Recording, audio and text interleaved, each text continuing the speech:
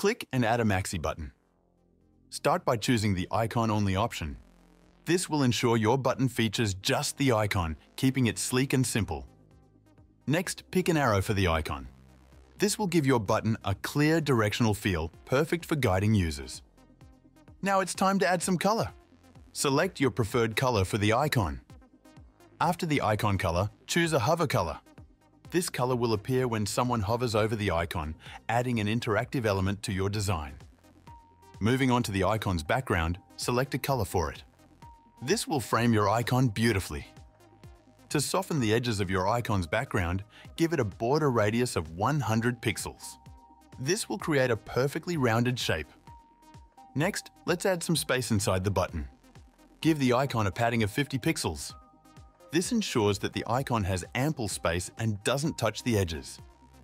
Now set the canvas background by adding a background layer. This layer will serve as the foundation of your button's design.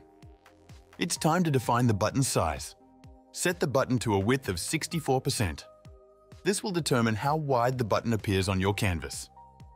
Give the top and bottom of the button a padding of 70 pixels.